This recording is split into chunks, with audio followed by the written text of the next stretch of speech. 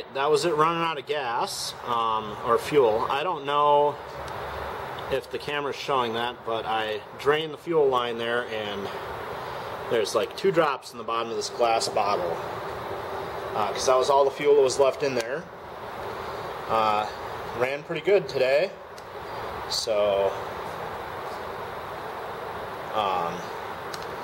I am gonna count the turns on this needle and see where we ended up.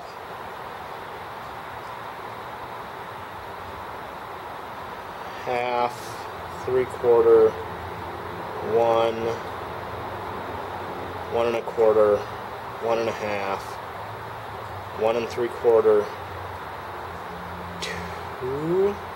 Yeah.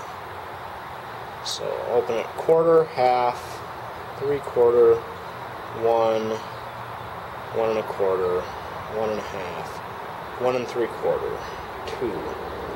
Alright, we'll leave that where it is and we'll see if it runs next time. I will remember that I need to probably just shoot some fuel down the intake to prime it, because I need it to suck a bit more fuel before it warms up. But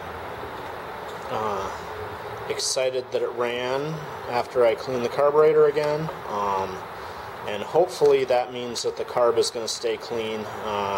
I did find, some foreign particle in there, so that does explain why it had so many issues last week.